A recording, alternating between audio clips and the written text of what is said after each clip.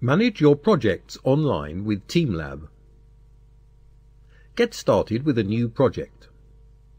To access the Projects module, use the top navigation menu.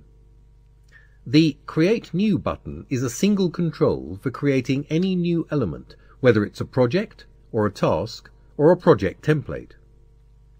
When creating a new project, specify the required parameters, build the project team right here, selecting the necessary participants, and finally, make the project private so that it will only be available for its manager and team. The left panel is used to navigate between your projects. The second level menu allows you to switch between the selected project sections. Adjust settings.